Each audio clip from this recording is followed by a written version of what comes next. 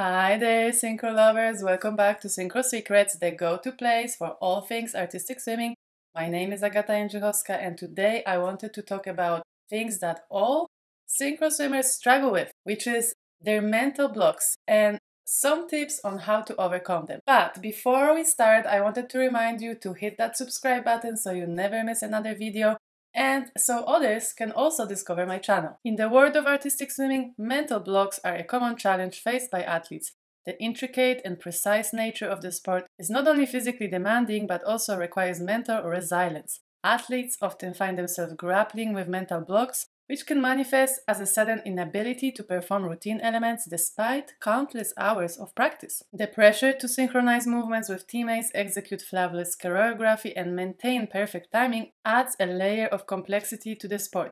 The combination of underwater elements, breath control, and the need for seamless coordination can lead to heightened anxiety and self-doubt. In this video, I will share 4 different mental blocks that synchro swimmers struggle with. In the comment section down below, make sure that you comment if you struggle with any of those mental blocks, or maybe there are different ones that I didn't mention yet. Let me know. Since artistic swimming has become much faster and more demanding, some movements can spark fear in the athletes. And I'm talking here mostly about acrobatic movements. Acrobatic movement is a general term for jumps, throws, lifts, stacks, platforms, and others, which is an integral part of artistic swimming routines that demonstrate spectacular gymnastic feats and or risky actions in the air, on balancing support, or in combination are achieved with the assistance of the other swimmers. Usually 4 or more athletes have to be involved in the acrobatic movements in team, combo, or acro routines. As you can imagine, those movements are quite risky and require a tremendous amount of bravery and skill. I am actually not surprised that a lot of athletes are scared and terrified of performing those kind of movements. And I heard a lot of stories of athletes ending up with concussion, broken nose, or broken ribs while performing the acrobatic movements. When it comes to fear of acrobatic movements, there is one tip I can share with you. Make sure that you practice them on land first. So no matter what kind of acrobatic movements you are planning to do, make sure that all your athletes know what to do, they know where to hold, they know what count they have to push at, and they know the positioning in the acrobatic movement. On land first, and at the same it comes to flyers, so the athletes that are on top of the lifts, they have to know what kind of positions they have to do. They have to be familiar with the movement in the air, and they have to feel confident and they have to feel safe while doing it.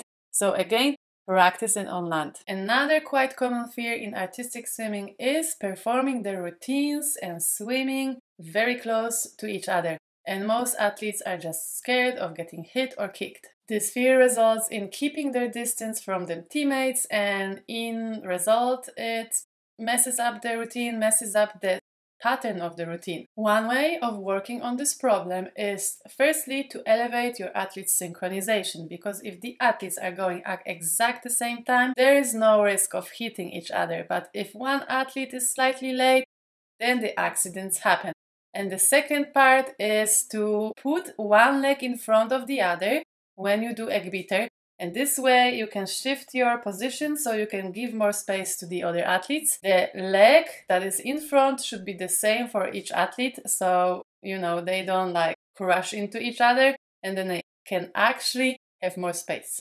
I feel like this mental block became even more evident and apparent after the change of the rules. Since the athletes are getting penalized by base mark when messing up the routine and the hybrid, the fear of letting others down might become quite overwhelming. Base mark is the value that the hybrid will go to if not successful in achieving the declared difficulty. It also applies to acrobatic moves. Base mark value is 0.5. Knowing that, I can see how the athletes can be scared to mess up the hybrid in the routine. This anxiety might manifest in many ways, and it is crucial to get the hints and recognize when it happens. Common signs include increased heart rate, rapid breathing, trembling, sweating, nausea, and a sense of dread or fear. Behavioral signs might include problems in concentration during training or avoidance of performance, which means not wanting to go out and showcase their routine in front of the judges. Additionally, negative self-talk and excessive worry about potential failure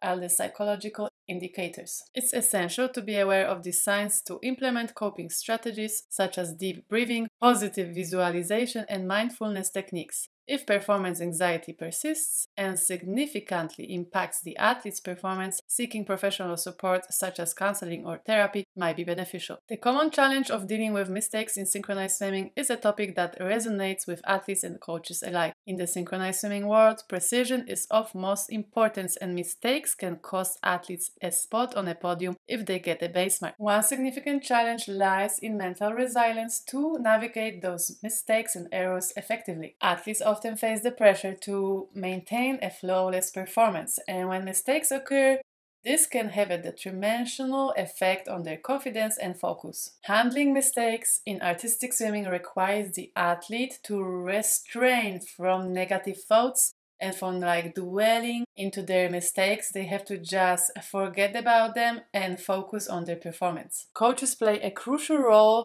for their athletes to understand that making mistakes is a learning process and not a failure. Effective communication within the team is crucial for overcoming this challenge. The team and the coaches should support each other and should maintain a positive outcome on mistakes. They should view them as learning process and not as something fatal. So if everyone is thinking that when you make a mistake, you actually grow, and you can do better next time, this will help the athletes to be more confident and to maintain this motivation as well. The tendency to compare ourselves with teammates or competitors occurs in all sports. In artistic swimming, because it is a very precise and perfection required sport, this can get out of hand, and the athletes can actually negatively affect their performance by comparing their skills to other athletes. One visible point in this tendency involves the athletes to compare their skills and execution. Comparisons can extend beyond the technical aspects to include subjective factors such as body image and presentation. Athletes often think of certain aesthetics when they picture a perfect artistic swimmer. The desire to conform to perceived standards can lead to self-comparisons. This can impact self-esteem and body confidence, creating a challenging dynamic within the team. It is a natural tendency for the athletes to compare oneself with their teammates or with their competitors.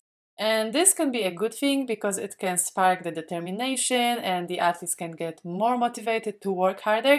But this can also go to the other side when the athletes see that they are way weaker than the others, and this can make them even less motivated. This can make them feel that they are not worthy or they are worse than the others. This way of thinking is fostering self-doubt and can lead to high levels of anxiety. And here the coaches play a crucial role in shaping the narrative around comparisons. Encouraging a supportive and a collaborative team spirit helps the athletes understand that actually all of them bring something to the team. In my teams, I like to build a sense of belonging for everyone, and I always let my athletes know that they all bring something to the team, and because of that, the team is stronger. But also, I reminded them that they all have to work hard, because if one of them is not working, the team is suffering. So it is a teamwork, and a teamwork makes a dream work. But also setting individual and team goals and celebrating